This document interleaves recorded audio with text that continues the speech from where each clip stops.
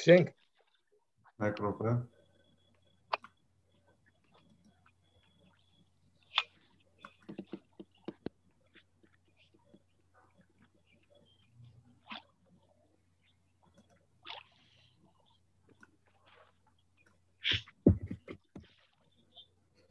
Հաջեցեք վիդեոները մարել, որ ձեր գործունեությունը չի խանգարե մեզ։ Ձեր վիդեոներն ալ մարեցեք, հաջիկ։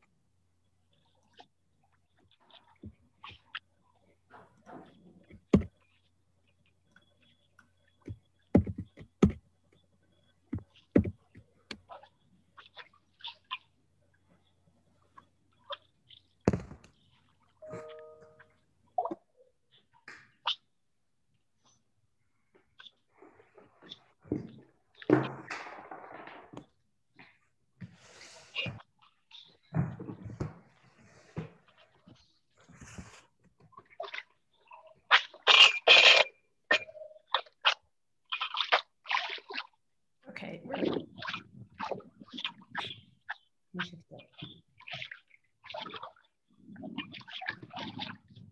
Are we underwater?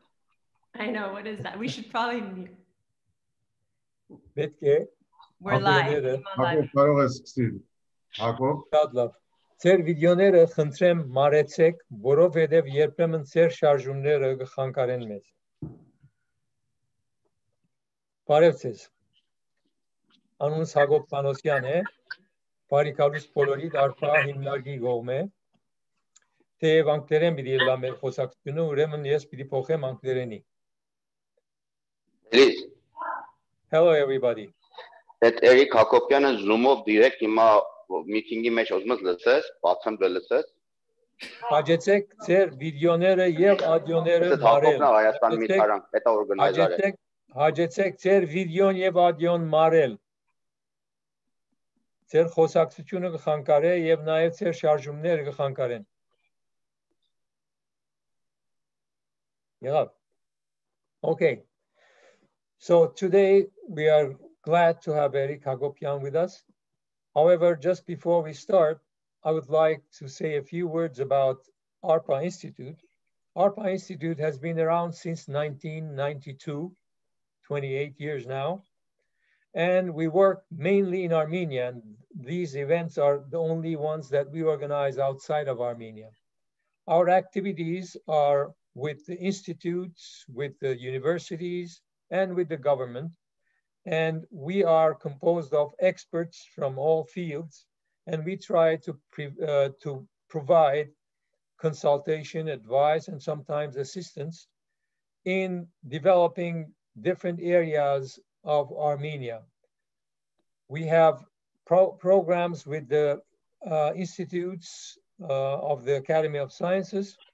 We have programs with the universities, and also we work with the government. Our latest activities include developing the first and only clean room in the Alekhanian National Lab to have more research, scientific research in advanced areas.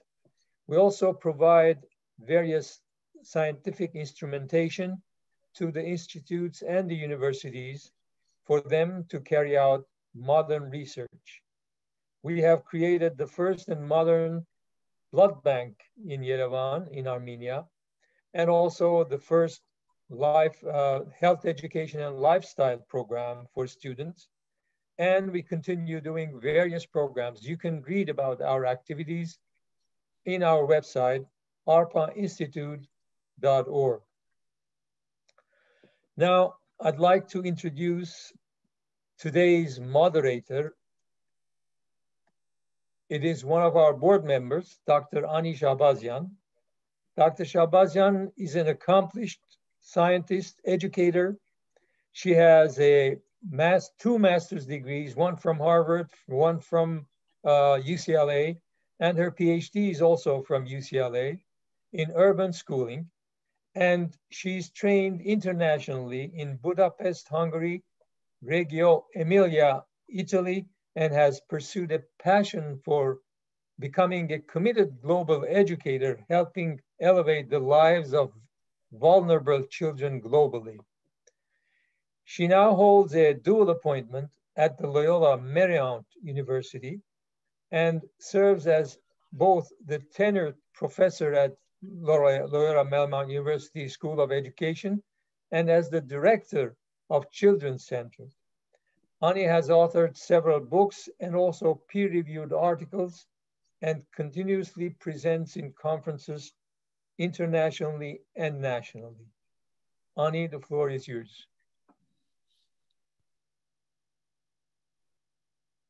Dr. Hacopian. Good morning and good evening to those of you tuning in from Armenia, including our speaker. We have suffered perhaps the greatest defeat since the genocide. And we did it at a time where many of us thought that we were secure in the gains we had achieved following the independence from the Soviet Union. Many of us are in shock or feeling the after effects of being shocked by the awfulness that was visited upon the people of Artsakh. So now we are forced to reassess from the bottom up what went wrong and what needs to be done so that we may move forward with as much security and confidence as is possible. I would like to thank the ARPA Institute for featuring this conversation with Eric Hacopian. Even during some of our darkest hours, the ARPA Institute continues through their steadfast work in Armenia to serve as a steady reminder for us all that we can move forward from another dark chapter in our history where Armenians survive and claim their rightful place to live peacefully as a nation in this world. Our objective with our time here today with Eric is to share some of the thinking about our current post-war state, focusing on the economic, political, sociocultural, military consequences and implications of the war. I look forward to us listening closely and engaging with our speaker. I would like to give voice to you. And so I will ask a series of questions as the interviewer to address what I would like to think the audience would like to hear. And what I don't address, I will devote some time for the audience to do so by writing their questions in the chat box towards the end.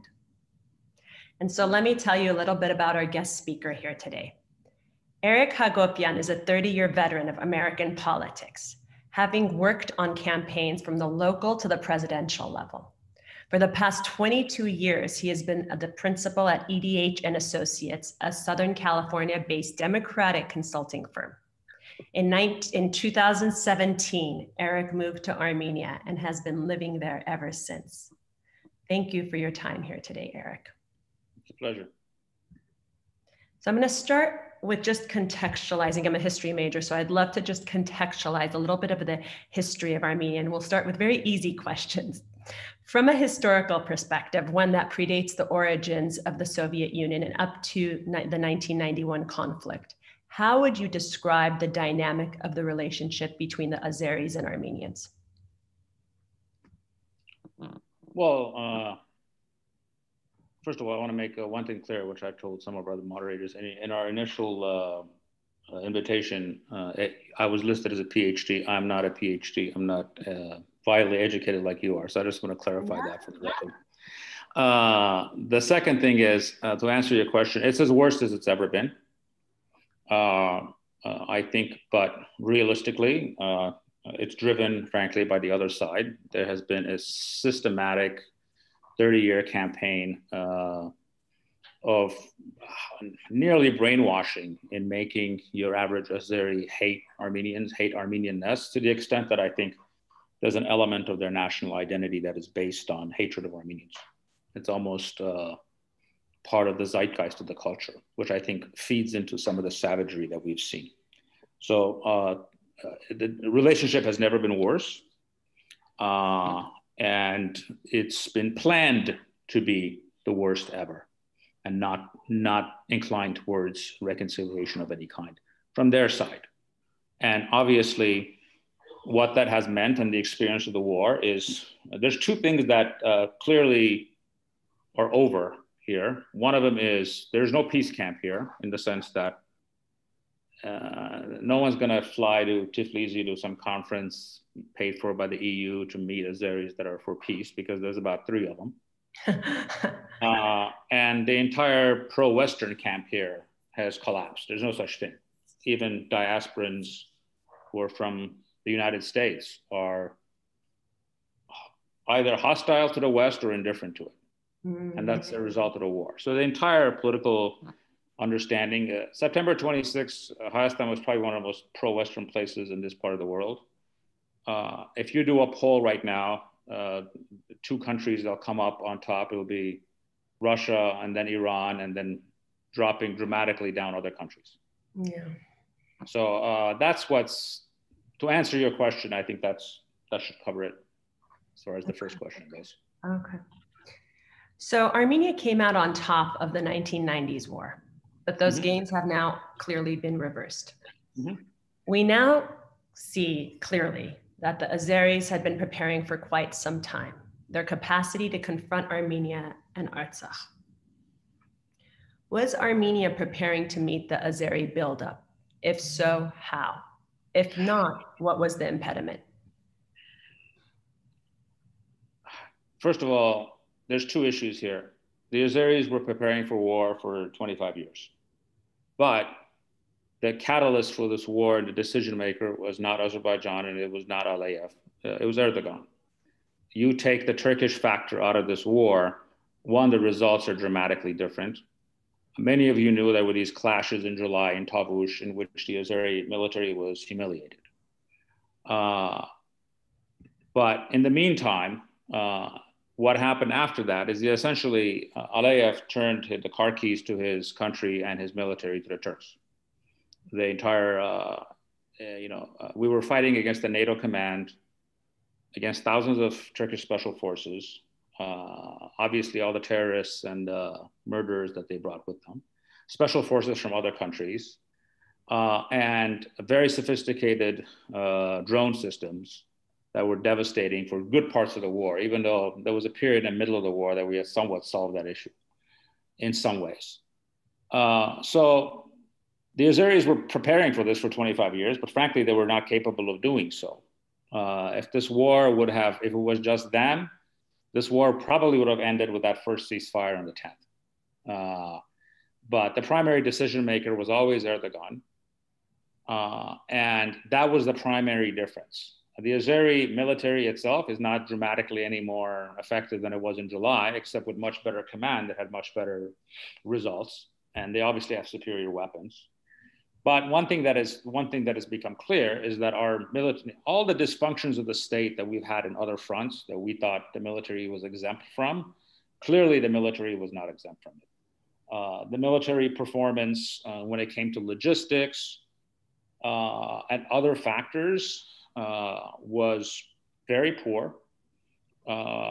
We don't know enough about the war to have concrete opinions. Again, if anybody tells you, oh, this is what happened, and we don't know that. We don't know that. But just from the anecdotal things that we know that this was supposed to be this war plan of theirs was 3 or 4 days. They were supposed to get to Shushi in 3 days, and they were supposed to get to Raphan, enter Armenia, and it's checkmate. They never got to Raphan, and it took them 44 days to get to Shushi. And the primary thing that held them back was, and the most incredible bravery of essentially enlist and draftee soldiers. What we have found out, and this is uniform, is that despite the fact that we don't know most things about the war, the one thing that we do know is the best part of the army were the 19-year-old conscripts, which is sad. They should not be the best part of the army. And so it was the incredible heroism of these kids that kept this war going and prevented even worse outcomes.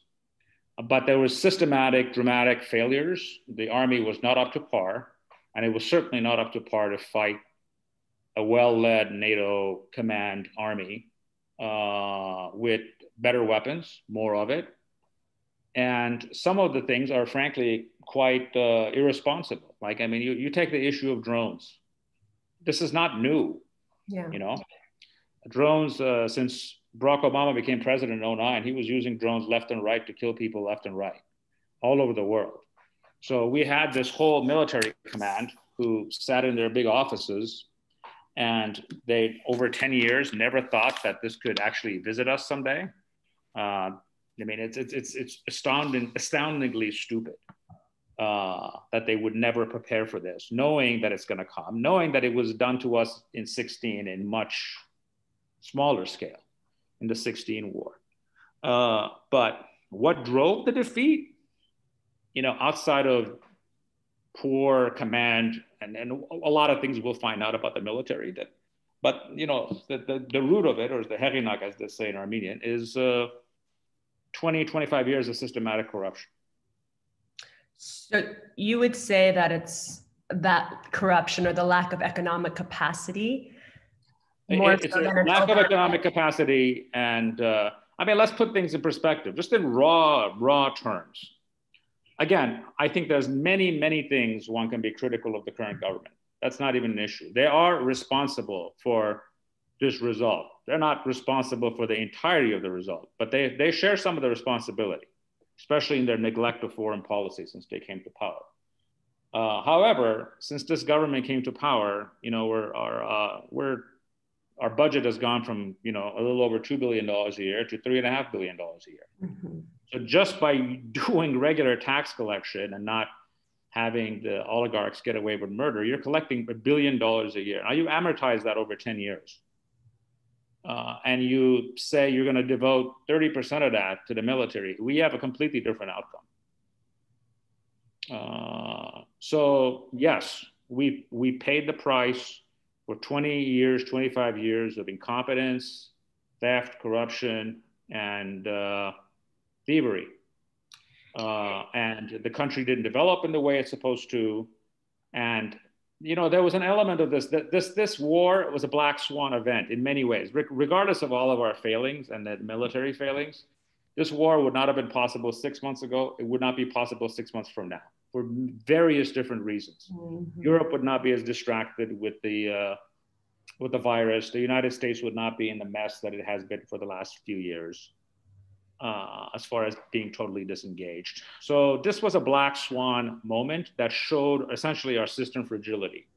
Mm-hmm. Just highlighted how things can fail. And then when you look at it critically, it's not just in Armenia, but worldwide. Our institutions are mediocrities everywhere. Even in the diaspora, we have to be honest about that. Right. We weren't up to par on so many levels. So this showed and highlighted this whole systematic failure on all levels. But if you're going to point your finger to something, I mean, you get it from taxi drivers will tell you a lot, and sometimes they tell you the truth. And you drive by one of the big oligarchs' houses, they'll always point to it and say, this is where our drones are. People understand that. Powerful. Yeah.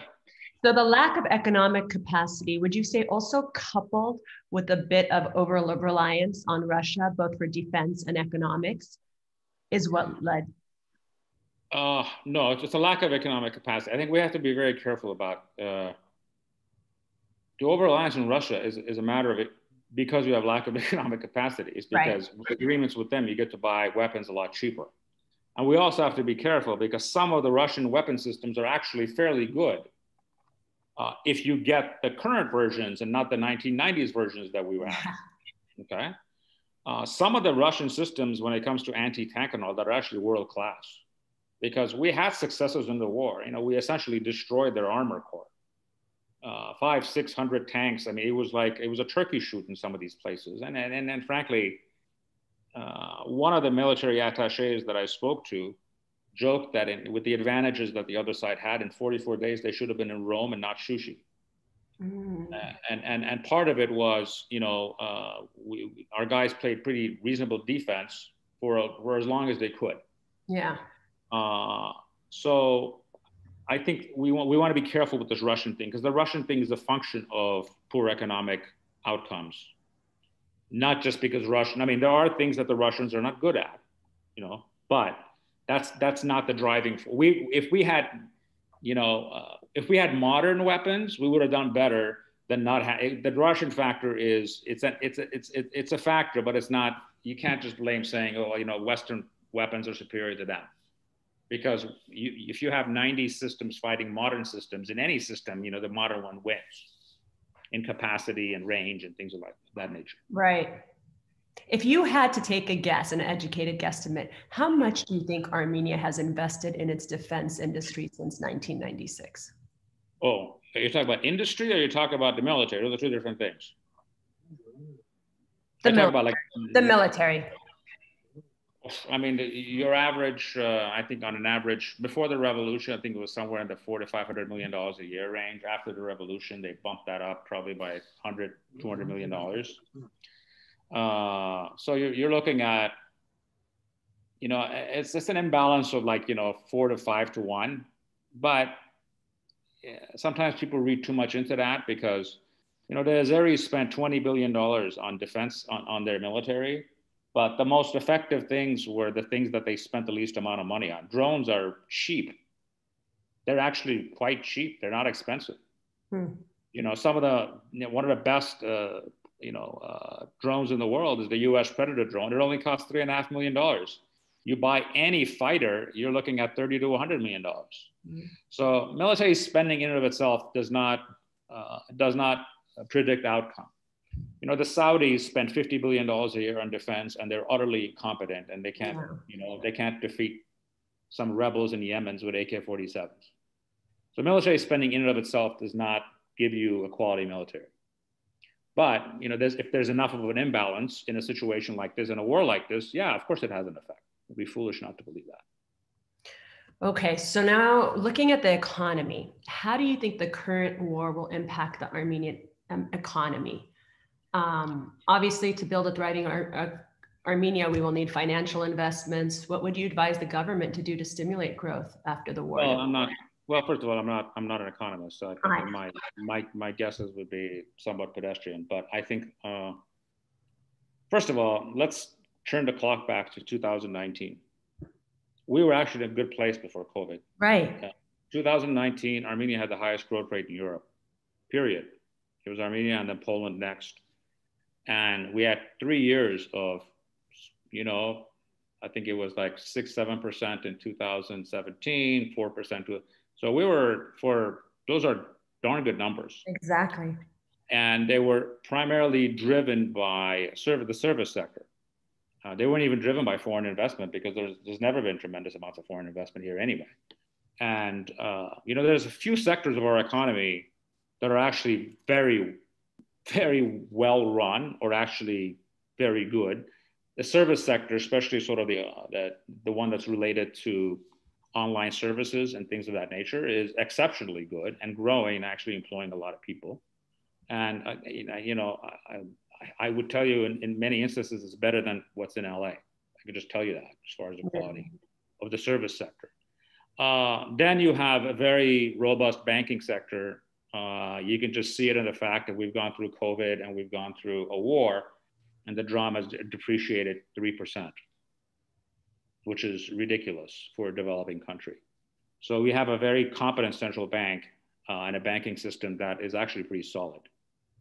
And lastly is the tech sector that constantly keeps growing, which is an area of innovation. And we've actually moved from just being an outsourcing site to a startup site. You actually have 1 or 2 startups that are, world class. But, these are the exceptions to the rule. So I think, after all, Armenia the whole world is in a recession, depression type situation, given a country, except in 1 or 2 places like China and like really exceptional places. So I think as the world economy pulls out, the Armenian economy will improve.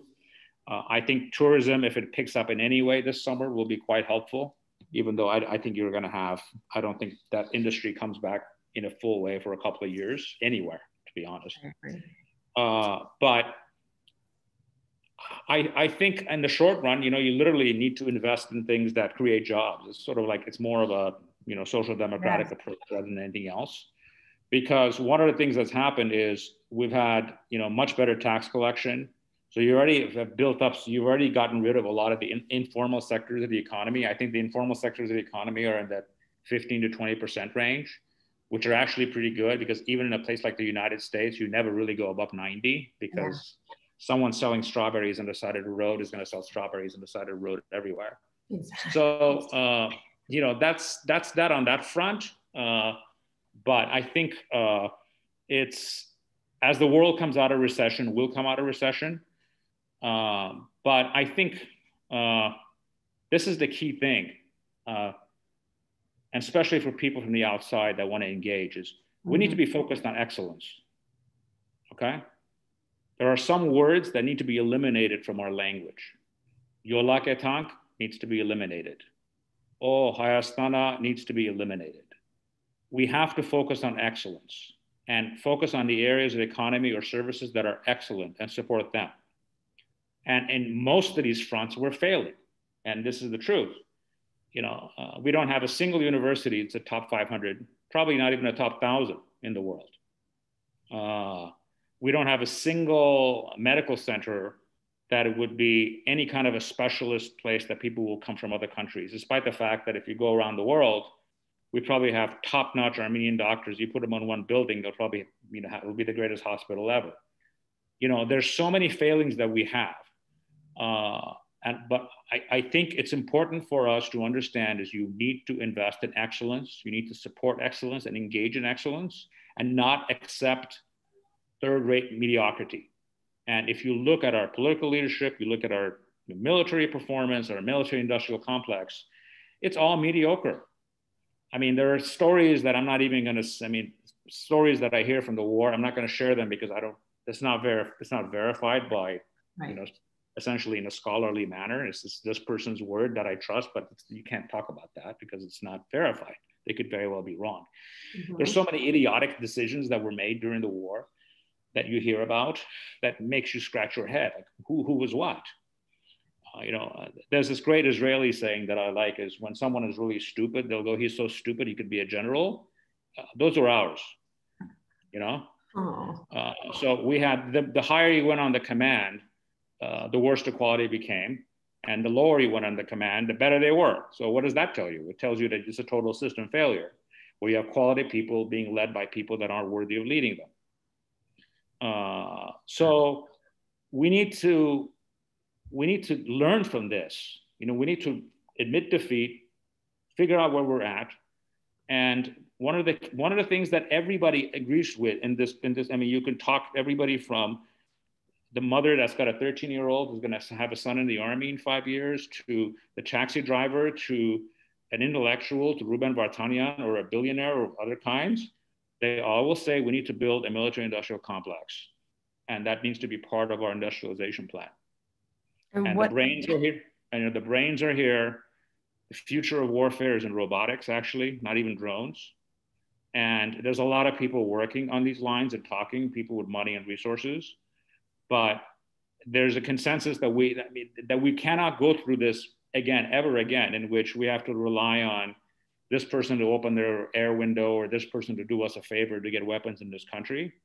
And if you actually built this military industrial complex, you can actually create your scientific field again, which is critical, and be able to defend yourself in the most modern weapons and actually industrialize certain parts of this economy again.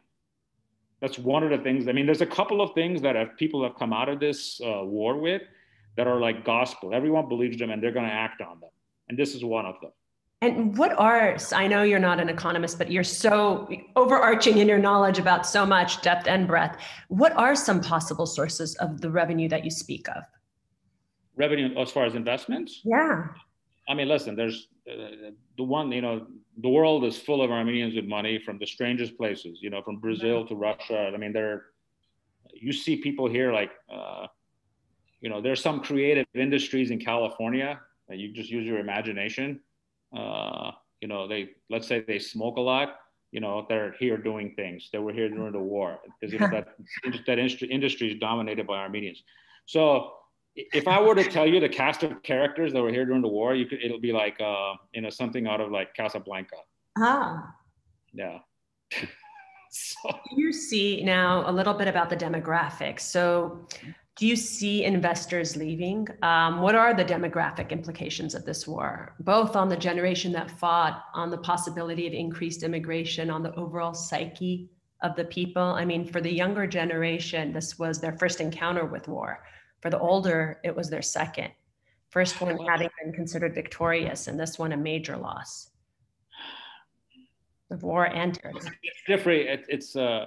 The immigration issue is something that's going to sort itself out over the next couple of years because, frankly, even if you want to leave the country, there's no place to go. The whole world's a mess, and it's not like you're going to go anywhere and make yourself any better. I don't see that as the primary issue. The one thing that's going to come out of this thing is, first of all, because of Armenia's peculiarities in its economy, growth here has never really been on like the traditional third world model where someone builds $1 billion factory. It doesn't work like that anyway. It's a lot of small things, like outsourcing firms, back office stuff, phone banking. I mean, there's just so many things you don't even know about. There's this whole back office stuff from Europe where like people go to sleep there and then all the back office stuff gets done here, and for local salaries, someone makes $700-800. That's a very good salary in Armenia, especially given how cheap it is to live here. So there's a lot of small things. It's not too many big things that are happening there. But I think we need to, this generation that went to war, there's a history behind this. In every conflict, any big conflict that sort of stamps that generation, that class of soldiers that comes back, and there's going to be 50,000 of them, and most people survive war, as horrible as it is. They're going to transform this country because they firsthand saw what incompetence and failure looks like, and they have infinite credibility. And frankly, they're so much more articulate and bright than our political class. You just need to listen to them, to the videos that they do, the stuff that they put up. They're so much more mature, so much more sophisticated, despite the fact that they all look like kids. Right. But they're kids that became men through horrendous situations, and they saw their friends get blown to bits. And this generation will transform this country because they have seen its failures firsthand. And you hear that. And they are considered universally as heroes in the way that they fought and the way that they approached things. So people have a tendency to look at all of these things, and it's like in an entirely negative manner. But things are dialectic in nature. Out of good things, bad things come. Out of bad things, good things come. Right. So we have to look at it as an opportunity and not just as a negative. One of the most interesting things that I've picked up from talking to psychologists and things, and it appears like we're going to have far less of a PTSD issue than other countries from all the initial analysis. And there's very complicated reasons for it. Essentially, the more people think that you had no choice but to fight, and the worthiness of your cause makes the PTSD far less prevalent. And there's a lot of precedents for it in other countries and other conflicts, which is actually, the only good news that we've had since the war ended. So hopefully that answered your question. That does answer my question and then some. Okay, so that was a better narrative than I had thought about. So I'm excited about that. But now going back to, or starting the leadership question. Prime Minister Pashinyan is bearing the responsibility for the outcome of this war, and there are calls for him to resign as he is the one sitting in the seat of power at a time of loss, the losing of the war. How would you describe, and you did so briefly when you talked about the taxation, but how would you describe his 2-year term as PM, and what would his resignation offer, if anything? I think it's domestic success, foreign policy failure. Okay. That would be the 2 years. I mean, there's no other way to, this war is a disaster. And frankly, in any other situation, you have a result like this, even if it's not entirely his fault. Now, one of the things I can tell you is, and this really makes me angry. We get these generals that hold press conferences every day, and they blame this person, that person. And I don't have any problems blaming other people. But first, take your responsibility, then you blame half the world. One thing that I used to get, I was in the civil net offices, so these war correspondents, there's a lot of people involved in the war that were in and out of these offices, and they would always say, well, Nico he's a journalist, he's not micromanaging the war. And then after the war, he's micromanaging the war. Well, which one is it? Was he making all the decisions, or he wasn't making all the decisions? Now, obviously, he had a role in making a lot of the decisions, or many of the decisions, but you can't have it both ways. I think the only reason that he is in power is because the opposition is inept, incompetent, and not trusted by people. Mm-hmm. Because that formal opposition, you know, when people see that on the street our former, what's called here, the Armenian Republican Party, that old guard that ran the country for 20 years, people don't want them back. It doesn't mean that they don't want Nikol to go. They just don't want them back. And it got so absurd that two Sundays ago, actually put out a statement telling people, we want Pashinyan to go, but we're not going to come back. Then what's the point of the opposition if you're saying the guy needs to go, but we're not coming back? Then who's going to run the country? The janitor from across the street? I mean, it's like this absurdist situation in which you have the resistible force versus the movable object.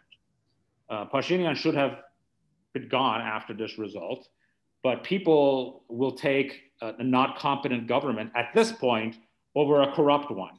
Because if they see that, and I think that first night, that sort of display of going into the parliament and beating up the speaker and sitting there and taking selfies, they literally lost every teacher, accountant, every middle-class person in this country because they just gave this bad image of what people have gone through for 20 years of this autocracy. Eric, yes, you mentioned something I wanted to follow up on, because you touched upon something, that there is this rumor going around that, you know, through the grapevine, that Pashinyan was given a better deal and he was lied to by his generals a week prior. Is there truth to that, or do you know anything every story like that should be considered a lie by everybody, because everyone's lying to cover themselves. Got it. Then there's the opposite, that he had a better chance to. And I'll tell you where I'm skeptical about all of these things. Now, our guys in totality are entirely capable of effing everything up, okay? And making bad decisions. They don't need any help with that, and we don't need a conspiracy to know that. However, Pashinyan could have talked to Putin, Putin could have talked to Pashinyan. None of these people have ultimate power, okay? They don't make all the decisions. The war and the continuation of the war was driven by one person and one person alone, and that was Erdogan. You know, the Azeris would go sit there, negotiate something, and then Erdogan would say, you have to go on. So all of these things could have been true. He could have promised something. He could have been lied to. Putin could have told him this. Putin, Pashinyan, Aliyev were not the decision makers on the continuing this war. It was Erdogan. Okay. So all of these things could be true, but they could also be irrelevant. Right. I just wanted to put I wanted you to state that, actually. But in thinking about what you just said, I agree we don't have control over that. But what we do have control over, would you agree that with regard to Nikol Pashinyan's continued premiership, would you agree that some reckless speeches and policies over the last couple of years have aggravated the situation, and that there will be some reckoning for him, but that the real reckoning is with the policy in Armenia over the preceding 20 years, when Armenia held on to its war gains and it didn't take the opportunity to negotiate from a position of strength? That's what we No. I think you're wrong there. Okay. Listen, let's go through the history. There were two places where you could have had a breakthrough. 2001, Key West, Kocharian offered all the occupied territories. Karabakh was independent. There's a road through Ghapan from Nakhchivan in Azerbaijan. Deal is done. Old man Aliyev accepts it, flies back to Baku, gets talked out of it. Okay? So Armenia was willing to make the deal and give everything up for that, which would have been the most ideal deal.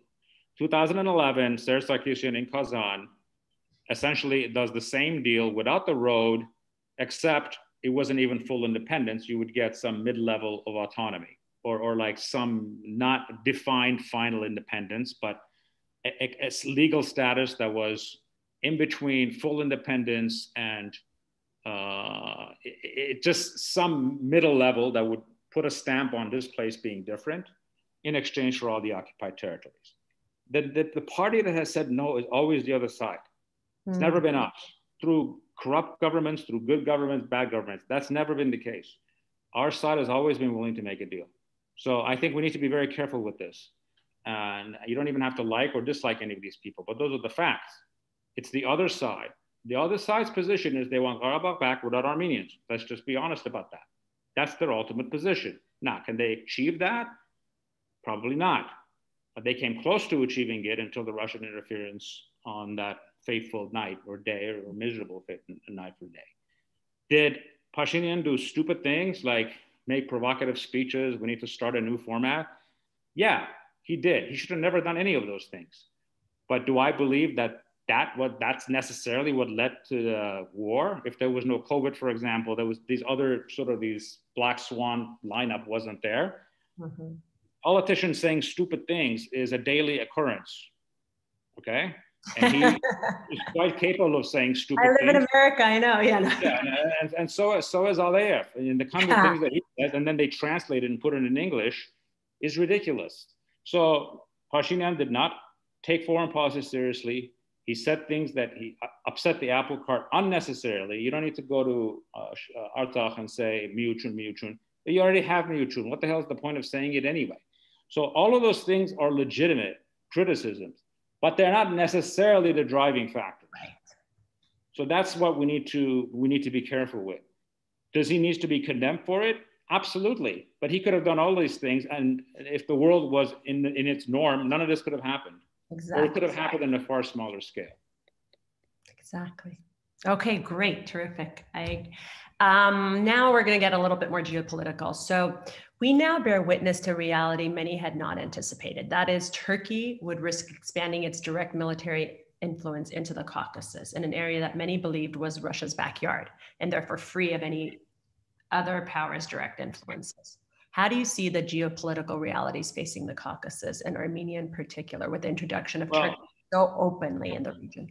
Well, there's two things with that. One is certainly that's the case. It's no longer, Russia does not call all the shots in this area anymore, period. That's certainly the case, because back in the day when Lavrov was one of the great diplomats, no matter what you think of him, and the Azeri foreign minister is a joke, frankly. Not that ours are competent, but they're at least real diplomats, and this guy always looks like the guy who didn't do his homework and he has to talk to his teacher. And Turkey is a player here, and obviously this has their handprints on it, which has upset the apple cart with both the Russians and the Iranians. However, let's be frank about this. Turkey did all of the heavy lifting, and if you read the document, that ceasefire, in the last minute, Aliyev threw Erdogan under the bus. They got nothing out of this. There's no Turkish peacekeepers in Karabakh. All they get is some stupid office an hour away from Karabakh where they're going to sit and drink tea with the Russians, as the Russians have already violated every single part of this agreement. Instead of having 2,000 troops there, they have 14,000 troops. 12,000 of them are listed as nurses and teachers and construction workers and half a dozen different things. They have moved in every kind of imaginable weapon that's not on the list. Yeah. Anti-drone systems, long-term artillery, anti-aircraft systems. So, you know, Erdogan did all of this, but he got nothing out of it except to highlight his weapons industry, which will be profitable. And he's actually quite frustrated. And then you see it in some of the things that they do about talking about they're going to settle terrorists there and all this silly, stupid things that they talk about. So he, in the last minute, Aliyev threw him under the bus, which is actually quite fascinating. Because I think at the end of the day, Aliyev is just as, this whole notion of these two countries being the same culture, now that, you know, that's all fine and well until the doors close. Mm-hmm. And Aliyev is, one of the things that happened during the war, which people missed, is the Turks systematically got rid of all the Russian-related generals from the Azeri command. Mm-hmm. You get rid of all the Russian-related generals, it means you're getting a lot of the FSB-related generals. FSB is Russian intelligence, okay? There's generals in this part of the world that have dual citizenship, Armenian Russian, Azeri Russian, you know? So the Russians didn't take kindly to that. And Aliyev knows that. But guess what? If you get rid of the Russian generals and you bring in generals that are brought in by the Turks, guess who they listen to? And if you are a dictator like Aliyev, who owns this country that happens to come with some people, is what's your worst nightmare? Is that you're going to wake up one morning and there's going to be tanks in front of your palace. Do you really want all those generals to be taking orders from Erdogan? I don't think so. So I think there's a lot of people using each other. And Aliyev, one of the prices that he paid for this was that he's brought in two powers that can be quite problematic for any country, right into the heart of his country. The Azeris were always proud of the fact that there was not a single Russian boot in their country. Now, there's big, huge Russian boot in their country who will never leave. I can just tell you, this 5-year stuff is fantasy. They will leave 500 years from now. And the Turks can be just as problematic when he had his own country that he was running without any foreign interference or very limited foreign interference. So he paid in the long term, he could regret this. In the short term, he was the big winner. But the other thing, which this is people miss this, on that night when he signed that ceasefire, and he was so happy and he wanted machine and humiliated. But think about what he signed.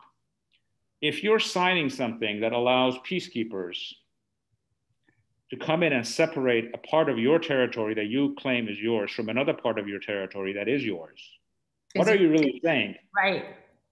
Can you see the United States signing something that takes a part of Arizona and says this part will be guarded by Mexican troops, but it's still part of the United States? Right. So on that fateful, horrendous night for us, that night, as horrendous as it was, for us could be the beginning of some form of recognition for Artsakh. Right. And it could be the first signal of them giving that piece of land away as giving it a separate designation, because the moment you allow peacekeepers, you're saying that there's some differentiation there. So this was no consolation on that horrible night. But when you look back at it, that's a huge concession. Exactly. For him to make. And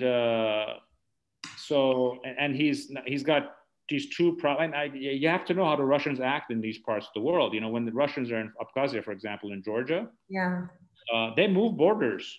Right. Every month, every year, Abkhazia expands by a mile or two.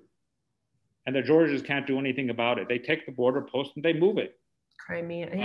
And then so it's a complicated, five-dimensional chess here. Right. And some of the winners and losers might not be known for many years to come.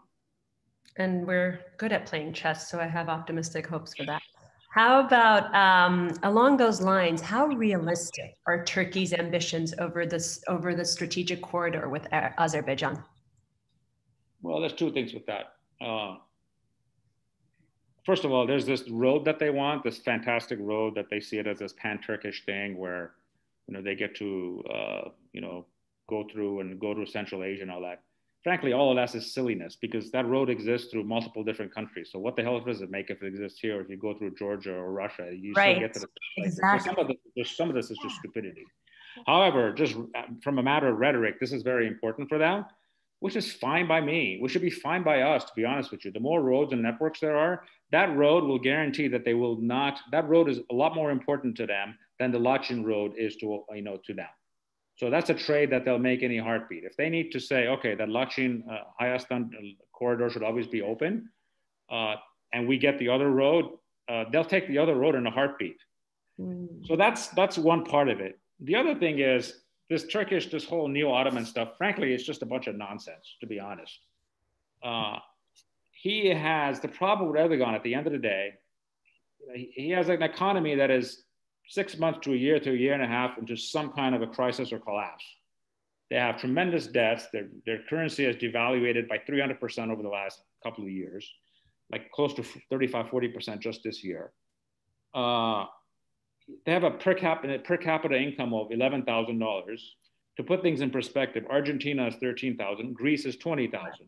You cannot have these Chinese type ambitions with an Argentine type economy. They will eventually cancel each other out. So there's all this nonsensical dream where he's going to free Kashmir, he's going to capture Jerusalem. This is all fantasy that will eventually collapse in the face of a country that is an economic basket case. You cannot be a regional player with an economy that's a basket case, unless you want to turn yourself into the Sunni Iran and you cut yourself off entirely from the world. So you have an independent foreign policy, but at the pace of impoverishing your people. Yeah, excellent. Okay, thank you. That completely addresses it. So just going back to Armenia's positionality now, does Armenia have long-term the economic, political, military capacity to sustain its territory and protect Armenians over the long run? And further, what do we have to do to have a qualitative military and political capacity to really confront not only Azerbaijan, but like you're saying, Turkey and other interested actors now in the region going forward? Well, I mean, listen, at the end of the day, a country this small, no matter how well you do, you know, if Singapore gets invaded by China, it's a very functional place, but it will lose. Yeah. Okay? So you have to you have to balance yourself off. You have to have relationships with everyone. Which one thing that we found out when the war started, that we had relationships with almost no one that mattered, just in elementary things. You know, I think a month before this war started, the UAE, which is actually quite a significant military power in the area, they bombed Turkish bases in Libya. Do you think our foreign minister went there? No, he probably didn't even think about going there. Did he go to Saudi Arabia, who hates Turkey, and they give away money like candy to efforts like this? Did he go there? No, he probably didn't even think about it. So we have to be much better in everything. There's no place, there's no area in foreign policy, military policy, or economic policy that we can be mediocre at. So yes, listen, first and foremost, what this country needs is time. You need, 10 years, 5 years. 5 years is too short. You need 10 years of sort of non-corrupt government and peace. If you were to tell me today, and you were to tell most people in Armenia today, that this Russian unhappy peace that we have right now holds in any way for the next 10 years, people will take that in a heartbeat, with all the losses, with all the terribleness that's going on. Because this country cannot afford another war. We're not ready for one. And the country needs time to develop, because things were moving in the right direction prior to this COVID disaster that's, messed up the whole world, and this war. We simply need to go back to that. Yes. And make the progress that we were making, while understanding that our military was not that good, that we have complete system failure, and we need to pick up our game. We need to become better at everything. Everything needs to get better, and our diaspora needs to get better. I'll give you a perfect example. Okay, you take this, let's say Armenia Fund last year. Forget about this year. What did they raise? $10, $15 million? Let me put things in perspective.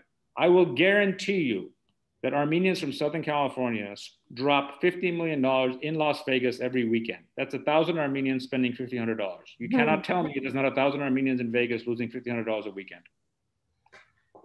Okay, and we have such absurd pride in ourselves. And let me give you another example. Isn't it systemic? I mean, isn't it like you were speaking about the corruption? And so there's also fears, not necessarily in Armenia Fund, but we have heard questioning of that lately, but just in where the money goes once it hits Armenia. Okay. Do you know what's the most corrupt country in surveys every year? No. China. Oh. Okay. Yes, corruption is three countries: China, Nigeria, Azerbaijan. They always like do 1, 2, and 3. In fact, there's always this joke that they bribe to win it. So corruption in and of itself is not an indicator of you're going to have growth or not. Okay, that's part of it. I think from the diaspora perspective is none of our diaspora institutions have still adjusted to the fact that the most important thing, that Armenia is not a social club, it's a country. Okay, we're still running our institutions like it's the club in Tehran or Burbank or Beirut, and you need to build state capacity, and state capacity is not going to happen in $10-50 million ranges. Okay, is Armenia Fund well run? Hell if I know. Are they really bad at PR? Yes, they're horrendous at PR. But I'll give you another example, and this is, a community that's far poorer, far smaller than us. The global Shia diaspora, which is in Africa and in South America mostly, is diamond traders and grocery store owners, pretty much. It's estimated that every year they give $250 million for the social arm of Hezbollah in Lebanon. Okay, this is the Shia diaspora from Lebanon, which is actually the poorest part of Lebanon, as far as income goes. So you put that scale, you compare that to what we can do, and it's a joke. And so this cannot just fall on, Armenia is this, Armenia is, Armenia's got a million problems, but don't look in the mirror first before we go around, throwing accusations about this or that. Our institutions are not designed to build a country. I get so many emails about this, and I don't mean to begrudge anyone because we all gave to it. Armenian Fund raised $150 million, and people are like wondering how come this went to, some of it went to the government. Well, who was there? Who else is it going to go to? My uncle? That's who's running and paying for the war. And put things in perspective, this war cost $30 to $40 million a day. Okay, you think about that in a country of a context of a country with a $3.5 billion budget. We spent $1.2 billion or $1.4 billion on this war. That's a third of our budget. So people need to have some scale of understanding. And if you look at the diaspora, we don't approach things like that. It's like the social club mentality. You have to be focused on systematically building a country, which is like a tie, like a 10%, like the Jewish population. However you do it, it doesn't have to be Armenia Fund. And you could be, I'm not saying this or that. All I'm saying is you need to pick your little corner. You need to pick your little corner to create a little corner of excellence. Okay? I agree. I completely agree. But can I push back a little bit on the nation building front? My dad had this thing when I would sit down on the ground and I'd reach up for him to pick me up, and he'd say, "No, Ani, you've got to push yourself down and get up on your own." How much of our failure is looking outward as opposed to looking inward, and nation building from within? Oh, from the Armenian perspective? From our perspective, yeah. I'm not understanding. You're talking so about, like how much of our weakness comes from relying on exterior help as opposed to in Armenia itself? Yeah. Listen, people don't have most of the help that people get in this country that comes from the diaspora is essentially from their relatives that go to work in Russia or United States or someplace. So this is not this notion that people wait, and that unfortunately the diaspora impact in Armenia, as much as there are individuals that do a tremendous amount of work, is limited.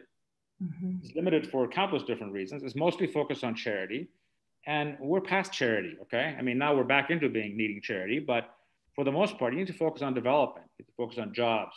The most important thing is not to send money here; is send work here. Now there's plenty of in the current scheme. I was on a show. And I said, send work here. And I hooked up 2 people to do, graphics and other things. There's so many people here. There's so much of this work that could be done here. Send work here. Don't send money here. Send work. People don't want to hand out. It's not, and I'm telling you, and I keep saying this, younger generation of people here are world-class. Whatever you can get done in Paris or London, if someone is on the better end of their skill set, you'll get something as good, if not better. And I do this myself. I'm not even saying something I'm not doing. I get my production work done here. Right. And it's, now, there's a lot of, because of social media, your content level has to expand by like 4 or 5 times. And you do something that in Los Angeles will cost you $10,000. It'll cost you $2,000 here. So you have to look at niches, work with people here, give them work, send them work. Yes. If they're up to par, by the way. And if they're not up to par, don't send them work. And if they're doing shitty work, tell them they're doing shitty work. So it's none of this mollycoddling stuff. We have to be very, we have to be better in everything. I also, thank you. I also brought up another point when you were speaking. I wanted to touch upon it for calling the Armenians to engage with certain Arab countries. Can you explain how we could go about doing so, and what the real benefit there is to doing so and what these Arab countries demand and receive in return for such a political engagement with us? It's not political. First of all, if you go to the Gulf, I mean, first of all, there's a million different kinds of Arab countries, to be honest with you. And if you only knew some of the businesses that Armenians from here do in places like Iraq and Syria, you know, you can write books about them, to be honest. Essentially, I'll give you some of the backstory. The Armenian cigarette firms took over all the Western ones when ISIS took over because they were the only ones willing to do work in ISIS territory. So right now, every year, Armenia exports like $300–400 million worth of cigarettes to Iraq every year. It flies there every morning. Don't even ask me how this came about. But apparently what they did is, if you could be a Christian that stayed in ISIS territory as long as you paid a head tax. So they found all these Iraqis and Syriahis that would stay in different places. And so they would bribe ISIS. So they took this entire business away from the Marlboros and the Winstons of the world. So trust me, when it comes to stuff like that, you know, they essentially pushed Winston and Marlboro and all these guys out of that market. Interesting. Now they all smoke Gardney and Akhtar and stuff like that. So we're wheeler dealer traders anyway. Now, if you go to the Gulf countries, Abu Dhabi and places like that, I mean, those are trading centers. People come from all over the world. And there's already a good amount of that happening. One of the reasons you have these odd flying hours is because every morning at 4 or 5 a.m., the best choice tomatoes and vegetables from Ayastan actually get shipped to Qatar and Qatar Airways. That's why you have that weird time frame. I mean, all the flights here are weird, but that's even more weird. But you know, right. that's the way they work. So we have this obsession with and this this Western obsession about selling things to what different. I mean, what would you rather do? I mean, you look at all the EU programs to give people, you know, to raise snails to sell them to France or raspberries to Germans. Well, wouldn't it be better to sell our computer services to the Emiratis? Which one's better? Which one pays more? Exactly. So we have to get away from this idea that, you know, that doesn't mean that you don't sell raspberries to the Germans. That's not the issue. I'm just saying you don't have to be just that. Right. You can broaden your horizons. You can look in other places that, yeah, they look different. They got different cultures, but so what? So do the Chinese, and we do a lot of business with them.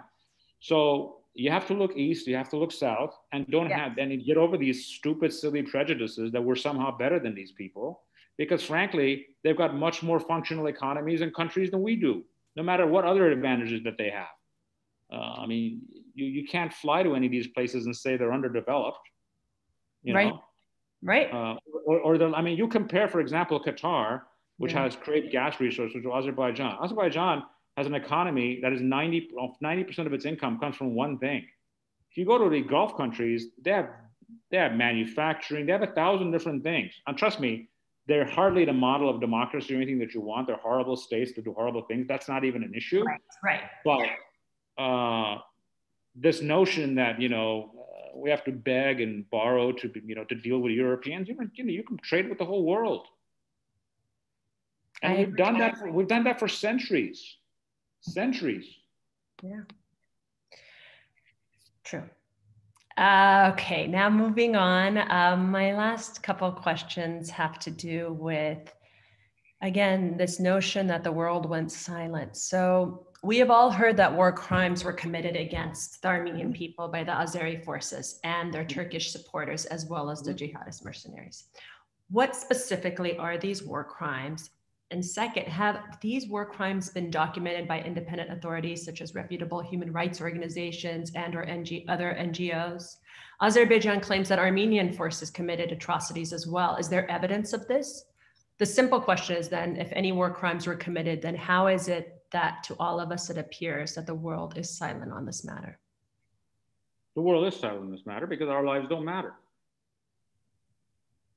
We need to understand that. We need to embrace that. We live or we die, we do not matter to people. We live or we die, we matter as much as Haitians living or dying, or people in Senegal, or people in El Salvador. Let's get that through our heads, okay? We only matter when we make ourselves important enough to matter. Mm-hmm. So for 100 years, you know, I hear from the world is silent again. Well, yeah, guess what? They're gonna be silent again if we don't make ourselves more important. More relevant? More relevant in the world. I mean, you think that if, for example, 15, 20 years from now, we're doing business with a lot more companies than are doing business here now. If you're closer to becoming a more developed country, there's more corporate interest to make sure bad things don't happen, okay? What's our impact on the world economy now? Cognac, wine, and a start of a tech sector, but nowhere, it's not in that scale yet for it to matter to everyone. So we need to get over this idea that they're going to care and they're going to rescue us. No one's going to rescue us. No one cares if we live or die, okay? It's a shitty, horrible world. Just let's get that to work. Don't expect other people to do things for us. They're not going to do things for us. Our lives don't matter. And we learned that. We learned that the hard way. Listen, living here, those 44 days were hard. I wouldn't wish it on anyone.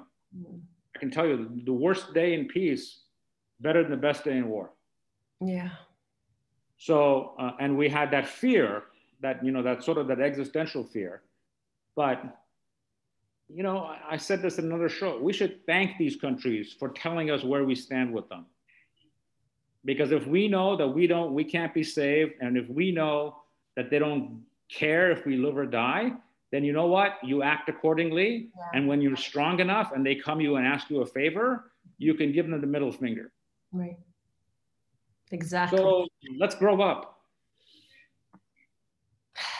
So true. So just going back just to this war crimes, you don't even see it as breaking the cycle of impunity if such a process doesn't happen. Well, I'll say this. I'm sorry, I forgot to respond to that. No, I asked you. I went on a rampage. The war crimes were systematic. They were intentional. Right. And the Western human rights organizations have been negligent for exactly the same reason that I just outlined earlier. And there's also this problem that a lot of these Western NGOs, frankly, we don't fit their list of approved victims, okay? Because list of approved victims are not supposed to be Christians and they're not supposed to look Caucasian, okay? If we were Muslims or something else, if you were a Kosovar, the whole world would be up in arms, okay? So we're not the approved list of victims, okay? So that's part of the problem. But it was systematic. The only Azeri claims of war crimes would be rocket attacks on a couple of their cities in which they hit civilian areas. But it's nothing compared to systematic torture, killing, beheadings, sending text photos of people that were beheaded. This is not the moral equivalency. We need to be very careful of this Western moral equivalency. Right. And I'll tell you what this is, because it's driven by racist ideas about us, because they see us as, why can't these people get along? It's these little brown people that keep fighting each other. Why can't they be like the Finns and the Swedes? And well, you know what? Because our neighbors are not the Finns and the Swedes. Right. They don't want to get that through their thick heads. Okay. So we shouldn't play into it. However, we on our side, with some exceptional people like Artsakh Beglarian from Artsakh, have done an exceptional job of documenting this. Mm-hmm. And I think over the next months or years, we need to prosecute Azerbaijan in the court of public opinion and force everyone to look at these things and shove it down everyone's throat, whether they want to or not. But I'll give you something that should shock you. The only, up until 2 days ago, where war crimes against our soldiers were, I think it was Human Rights Watch or someone that talked about mistreatment of our soldiers. Up until that point, there was only been one country or one person that had denounced war crimes against Armenian soldiers. You know who that was and what country that was? It was the Foreign Ministry spokesman of Iran. The Foreign Ministry spokesman of Iran, when asked about the beheadings, said that this is barbaric and it has nothing to do with Islam or Islamic practices. So all of these, these fantastic hypocritical Western organizations didn't say a word. It took a country and a spokesperson that's hardly, right, a standard for human rights treatment of its own people to state the obvious. So one of the reasons that a lot of people are turned against the West, it's not necessarily the government, it's the coverage and it's the attitude that they have towards us. And we get that. I mean, we're not approved victims, okay? You read the international press, it's horrendous. It's always this two sides thing. You know, there's no two sides here. There's no moral equivalency from one side that's trying to commit genocide and another side that's trying to prevent it. Now, it doesn't mean that we're perfect. It doesn't mean that we haven't done bad, that we don't have faults, or that's not, I'm not, you know, we're not, this is not 100% one way or the other. However, it doesn't take any kind of a moral genius to figure out who the aggressor is here and who's the victim. Yes. I am sadly going to have to share you with our audience now, but before I do, I just wanted to ask, as an American Armenian, what can we do more than be visible and militant? I know you've spoken about that, but how can we actually make a real difference and influence in politics, in US politics about this? Well, I mean, listen, a lot of it really depends on the audience and who's listening. I've sort of given up my partisan allegiances, to be honest with you, but I think we have an administration now that's slightly more likely to listen. We have some things going for us in the West at this point, because I think there's an element of shame, or actually that they're angry that this whole issue got away from them and it's all the Russians and the Turks and all that. So there's going to be greater Western involvement in these talks and negotiations anyway. And I think the US will be part of that. But what I would say is it's engagement on a lobbying level that is far more based on practical results and not symbolism. Okay? It needs to be very specific things. They don't negotiate in good faith. How do we move to recognition? How do we look at remedial secession, which is a UN standard, but that could easily apply to Artsakh, which was applied to Kosovo, in which if there's a minority within a larger country and they're being targeted for genocide, you can actually legally go in there and take that country apart, take that part of the country and create something independent. This is how Kosovo came about. So it needs to be something that is systematic and not based on symbolism. You don't want a resolution. None of that shit matters. You want solid things. And the other thing is to use US laws, human rights and other things to litigate, essentially do whatever we do, except do more of it, do it more effectively. And then don't be focused on silly symbolisms of this resolution, that resolution. It's like, you got to have some concrete results. Perfect. And there's got to be consequences for their actions. Very helpful. Thank you. I'm going to ask now, turn it over to our audience, and I'm going to ask a couple questions on behalf of our audience members. Eric, so Harut asks, how do you see Armenia's relation with Iran going forward? The way Iran acted during the course of this war sent complex and contradictory messages to Armenia. Well, I'll tell you this much. Unlike the Russians who do things and then they leak it and signal it, the Iranians do things and they never leak it and they never signal it. We will not know what the Iranians did or didn't do during this war. I can tell you, I suspect that they were more helpful than it appears on paper.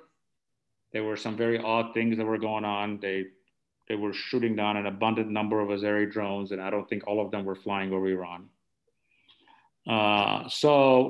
And it was clear that the stuff that was a lot of our resupplies were either being flown over Iran, or there's a lot of speculation it was actually coming through Iran from reporters that were there, and they saw lines of stuff coming off of, in that road from Iran to Hacopian. So we will never know what they did. I can tell you they were quite happy with the status quo and they didn't want that changed. But this country has always underplayed its relationship with Iran. Not that Iran is a perfect partner of any kind, and it's underplayed its relationship because of Western interests. Mm-hmm. And at this point, I don't see what moral claim they have to tell us who we should have relationships, who we should have trades with when it mattered. Whatever you say about the Iranians, they didn't do anything against us. And ironically, there's more Azeris living in Iran, right, than in Azerbaijan. Yeah, they didn't close. The Georgians were given all kinds of transportation problems, slowing things down. Everything came through Iran, no problems. What they helped us, we don't know. We probably won't know for years. What they did not act against us, that's for sure. Great. Ruzan asks, you mentioned that in the war, there was only one decision maker, Erdogan. If this is so, how could Putin stop the war in the moment when Azerbaijan was winning big? Doesn't this indicate that Putin was also one of the showrunners? What kind of leverage does Putin have? I think it means that most likely Putin most likely, again, we don't know this. I'm just speculating. Right. Because frankly, they could have, if they would have come through and surrounded trapped our army, they could have done what they've always wanted, which was to clear Artsakh of all Armenians. We were this close to that. People need to understand that. Listen, you can blame Pashinyan for a million things, but these people who are saying he shouldn't have signed the ceasefire when he did are delusional. I don't care what you think of him. You think that there was a better deal before. But on that moment, if I was the prime minister, if you were the prime minister, if Serge Sarkisian was the prime minister, whether it's the taxi driver was the prime, we're all going to do the same thing. Right. Because that decision was, you sign this, or if you don't sign it, you're going to have 2,500 years of Armenian life in Artsakh be wiped out within days. So that was the only decision. People need to understand that. So you can blame him for 1,000 things. These people demonstrating in Glendale for the continuation of the war, I'm sorry, your kids aren't the ones fighting it. Mm-hmm. And two, that was the only decision to make, as horrendous, as horrific as that decision was. And no person would ever want to be making that decision, because your name will be darkened with that for all of history. Okay? But at some point as a leader, even if you're whatever criticisms you have of him, he did what he was supposed to do, which is not commit suicide as a nation. So we need to be clear about that. I think what happened, if I was to guess, there was a line in which the Russians were not going to let happen. The Russians would have looked horrendously horrible. And I think there was also a French action there, because there was a lot of conversations between Putin and Macron right in those days, where they were not going to allow that to happen. That image of these people being driven out, hundreds of thousands of them, of this land that they've lived on for 2,000 years, was not something that is going to be too horrific for them, just for their image to put up with. And also, just from a cynical, practical point of view, there's no Armenians in Artsakh, there's no Russian presence in Artsakh. So there's no Armenians, there's no Russians. So at some point, he could have just said, you know what, you can't go any further, because we'll have to do other things if that's the case. If I was to guess, that would be the only reason. Because at the end of the day, all of these, both, no matter what the hell Erdogan did, Erdogan kept the war going. But if Angela Merkel would have ever called Erdogan and said, you call off this war, or I'm going to put sanctions on the lira, Erdogan would have ended the war 2 days after it started. Okay? Same thing with Donald Trump. If you would have called him and threatened him with some kind of economic sanction, they would have stopped the war immediately. The key thing to understand is Erdogan could do this because we were not important for other people enough. We were not important enough for other people to call in their chits for us. Angela Merkel was never going to make that call because we're not important to her. Donald Trump was never going to make that call because we're not important to her. At the end of the day, we were important enough for Putin's reputation that he put a stop to it. Okay. Another question. That's a long. Michael Rubin, after just returning from Artsakh on December 3rd at the National Interest, outlined how the next Caucasus war would start, with Turkey instigating a direct or hybrid war on Armenia, same as it did at northern Syria to occupy Zengezur.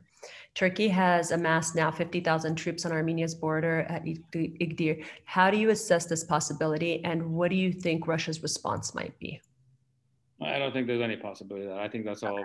I know Rubin. Actually, I have a lot of respect for him, and frankly, he's quite pro-Armenian, and I have a lot of respect for him. He was in Artsakh, but I think the Russian guarantee of Armenia proper security is quite solid. Everybody knows that, and no one's going to cross that line.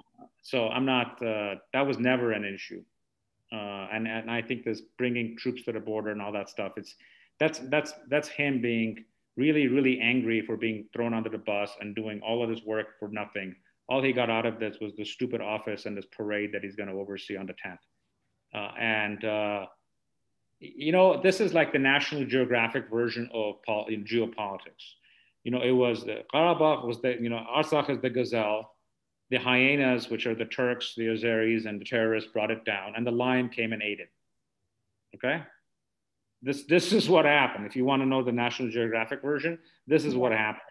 So when the lion showed up and actually, you know, put his paws down, the hyenas went away.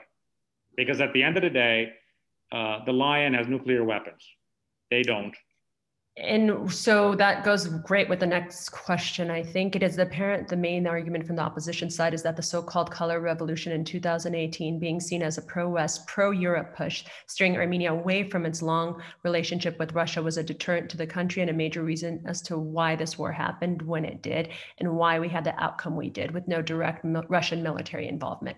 What are your thoughts on this? And do you believe this would have played out in a different way if Serge Sarkisian or the old regime were still in power? Well, I mean, first of all, in 2016, the same scenario happened, except during that time, the Russians had far more influence in Azerbaijan and Turks had not. So the war ended very quickly. In fact, in 2016, Aliyev himself wanted to end the war after 3 days because he just wanted some show of force and grab some land and then call it a day. I think this is sort of okay, let's put it to you this way. The country for 20 years was dying, okay? It was a hopeless place. Everyone was trying to leave. So I don't see how, and plus a revolution that had probably 90% support from people at the time that it happened. So it was almost universal. As far as, are we being punished for that? The Russian reaction, okay, let's look at the Russian reaction. First of all, Putin is not a child. Whatever he thinks of Pashinyan, you don't make geopolitical decisions based on, I like this person, I don't like this person. This is not, it's not high school, okay? Pashinyan had done some stupid things with Putin, but at the end of the day, he put his top diplomat, again, one of the top diplomats in the world, and he hammered out a deal. They sat people down, Putin himself was on the phone, and they hammered out a deal over 7 hours. In a normal setting, without Turkish influence, this war would have ended on October 10th with much better outcome for us. So this notion that he wanted to punish us for this revolution. Well, let's look at the realities of this post-revolution. No matter all of Pashinyan's mistakes, he never openly took a position that the Russians opposed. He never tried to join NATO. He never tried to get out of that silly economic union that they have. He never tried to apply to the EU. What the Russians care about, and this is the thing that people don't understand. People think that the Russians are very intrusive. They're actually not.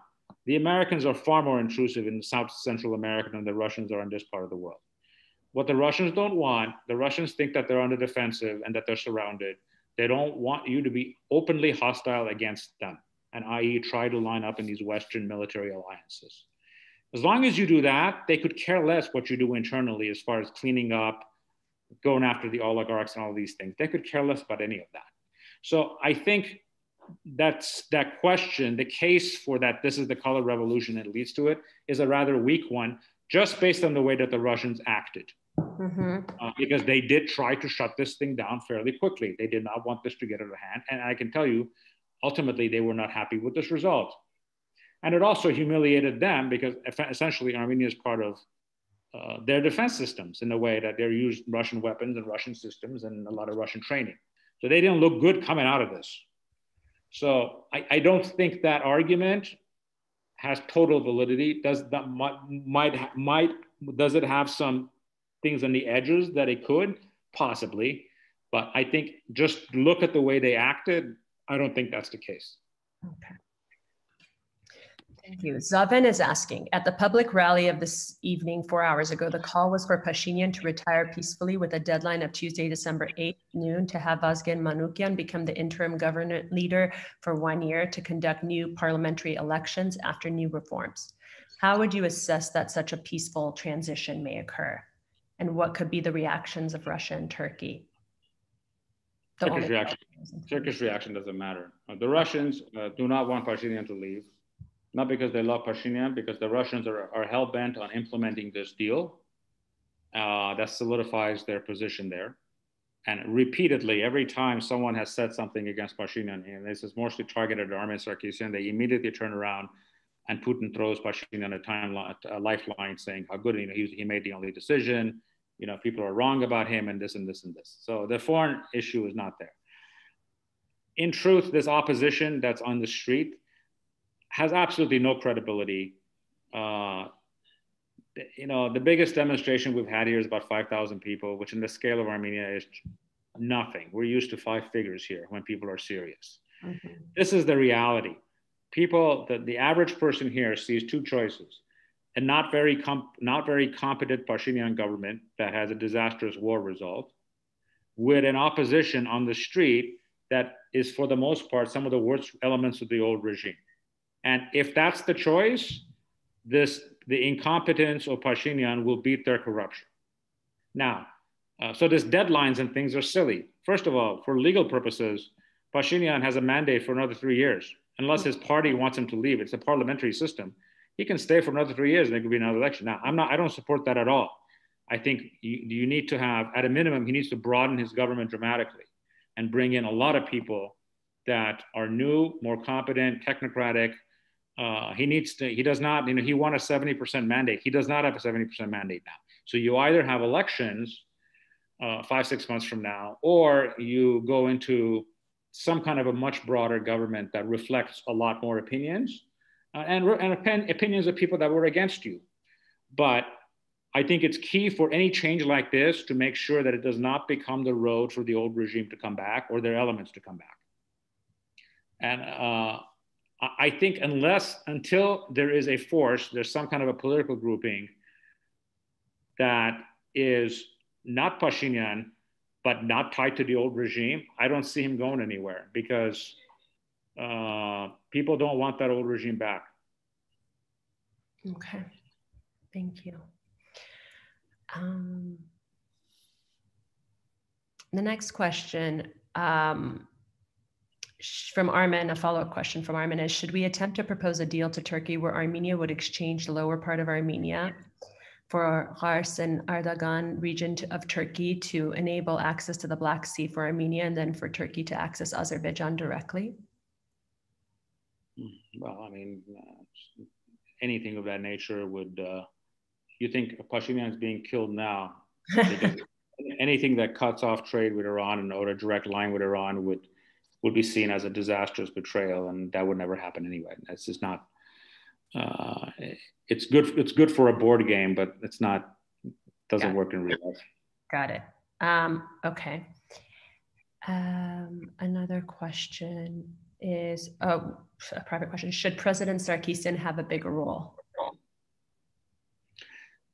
Well, first of all, he accepted to be president, which is sort of like being king, So he gets to do all the fun things. He signs bills. He can have ice cream with kids that knock on his door. He doesn't have to make any of the hard decisions.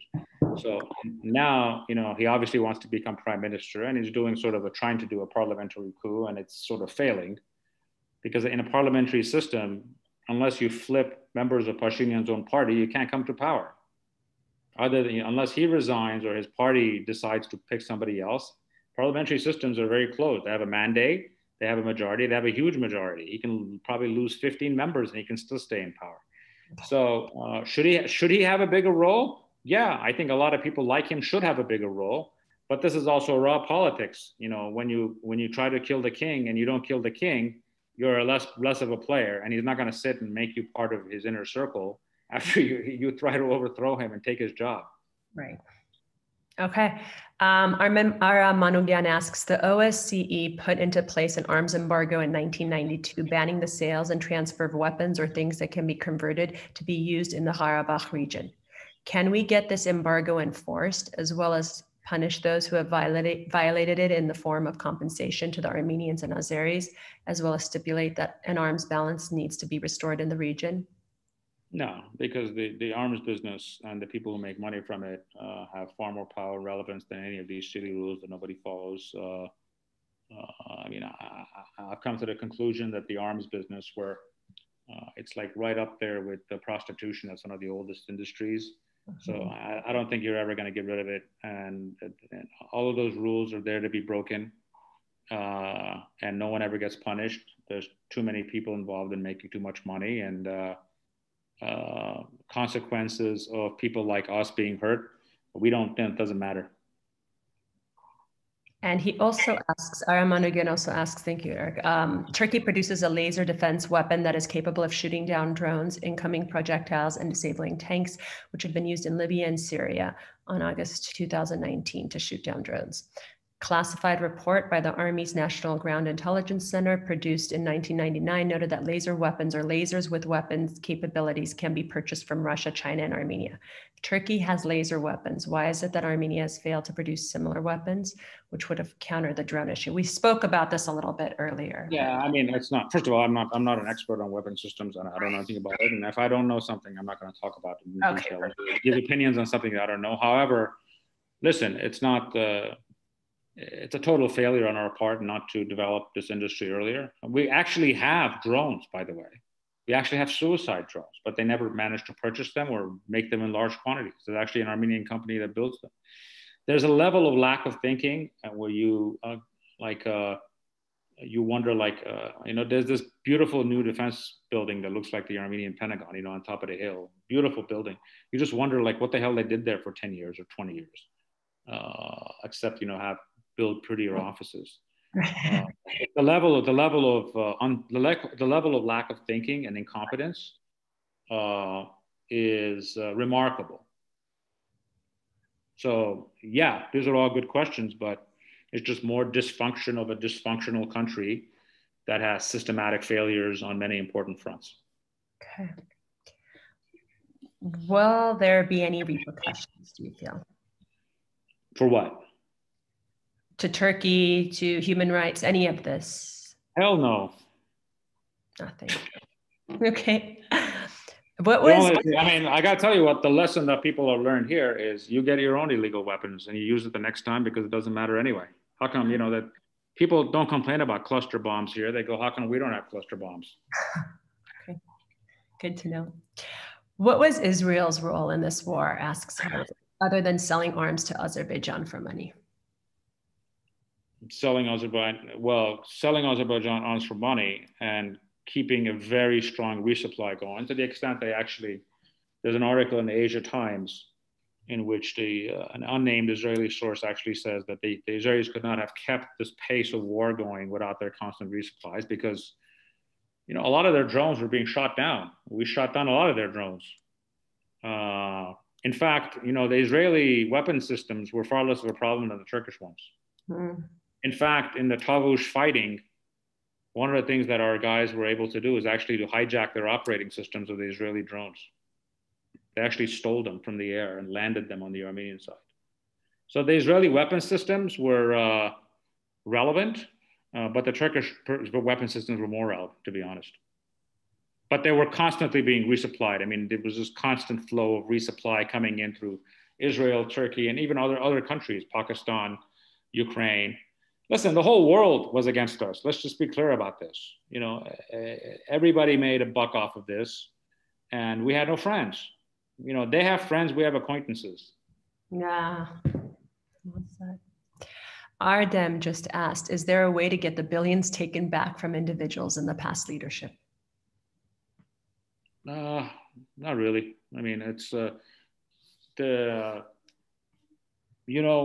cities like London and many other, Swiss cities are essentially, it's the prettier face of the mafia as far as how they launder money and they cover up for all the theft that's stolen from many countries like Armenia and places with much more wealth than Armenia. Mm-hmm. So there's this entire Western industry that's designed to, loot, rob, and rape countries like Armenia and have people making $500 an hour cover up for it and make a very good living off of it and take really nice vacations at our expense. Ruzan asks, based on Russian media, Russians were happy when the war started. In particular, Margarita Simonian from Russia Today said something like Armenia has either to return to Russia or cease from existing. Since Russia has no free press, don't you think this indicates that Russia was one of the instigators of the war? No, that's why Margarita Simonian is an idiot. So, listen, there's this tendency, there's a thing you have to understand about Russia. Yes, the country has only one decision maker that matters, okay? But in a country that vast, that one decision maker cannot control everyone and everything. Russian public opinion throughout the war actually swung in our direction by the end of it. And Russian public opinion does matter because even in places that aren't democratic, public opinion has some role.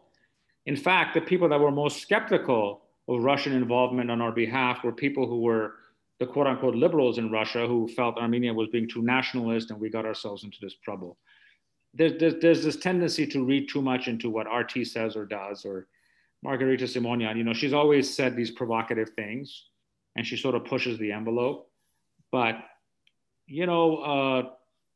no matter what you say about Russia, it's a serious country and they don't make policy decisions on silly-milly comments by, idiot reporters. Okay, great. Is there anything you'd like to state before we wrap it up? Very simple. Don't give into cynicism. I'm not saying be naive. Be engaged. Find your little niche and do your part. Don't fall into this cynicism of doing nothing and be feeling happy about it because, oh, it's difficult or whatever. So that's the first thing. And the second thing is there's ridiculous histrionics, especially in Southern California about what's going on here. People are unhappy. It's not a happy place. Everybody knows someone who died, but it's not as chaotic as people in LA think this place is, and life goes on. It's a political crisis, but it isn't like people are fighting each other on the streets and beating each other up. We're actually handling it quite in a civilized manner. And don't give in to this ridiculous rumor mongering, this idiotic, questions that I get from all kinds of very intelligent people asking silly things about, this conspiracy, that conspiracy. Let's look at the facts. Does that also, just sorry to interrupt, but that was now, ever since I said we're wrapping up, I got 12 more questions, but does that also go with the sabotaging, this conspiracy that perhaps the war efforts were sabotaged by high-ranking military men? Okay. Listen, treachery is part of warfare. Is it possible that treachery happened? I'm almost certain it happened, okay? Treachery happens in every war. We know of units from the NSA, the National Security Service, that refused to fight. Artsakh Haroutunian has talked about it. It wasn't even a secret, okay? Why? Nobody knows. So is it cowardice? Nobody knows. So were there villainous things that happened? Yeah, but villainous things happen in the war that we won, okay? So you cannot look at these things, you have to look at it systematically. What are the systematic failures? It's systematic failures that win or lose wars, not individual actions by one coward here or one idiot there. You put 50,000 people on the front, 5,000 of them are going to be crazy. 2,000 of them are going to be treacherous, but so what? Then you have 10,000 of them that are heroic or are very smart. So, and we need to not talk about things that we don't know. We need to have humility. Let's not talk about things we do not know. Let's not start silly rumors that if you can't back it up, don't say it. There's things about World War II that we found out 10 years ago. So this notion that you're going to know exactly what happened in each front and all this war was not because of individual acts of treachery, despite the fact that I'm sure there were individual acts of treachery. Wars are won or lost on much broader systematic setups of how you do things. Excellent. There is so much positive commentary about you on the chat, and I'm getting on my texts. I think the best comment is to sum it up. God bless you, Eric. And thank you. Thank you. We've run out of time, so we're going to have to leave the conversation there, but I really want to thank you, Eric Hacopian, for taking these hard questions, and to all of you for watching and engaging. Thank you from me, Ani Shahbazian, and the whole team here at the ARPA Institute. In solidarity. Bye. Thank you, Eric. Thank you, Ani.